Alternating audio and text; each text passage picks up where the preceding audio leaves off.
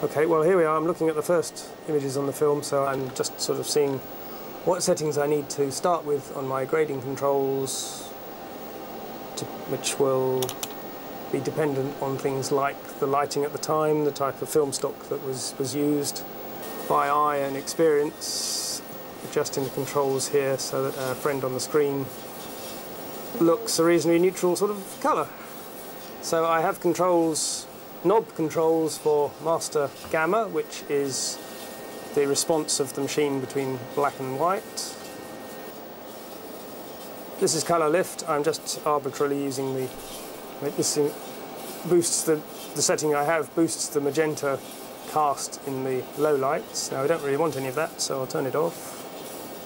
I can make the whole scene black and white if I want. I can adjust the total saturation, so I can overcook it a bit for that sort of slightly garish Technicolor look.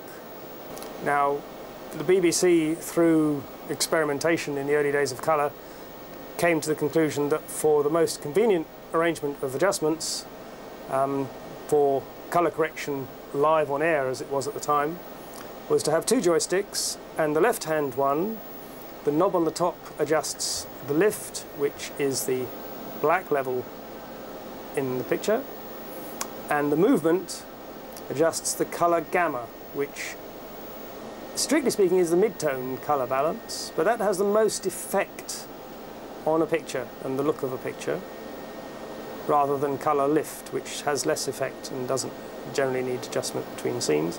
And the right-hand joystick is all to do with the highlights, the whites, the gain. So turning the knob on the top alters the master gain, so I can completely overdrive things or turn it down, and moving the stick around affects the colour balance in primarily the highlight areas of the scene.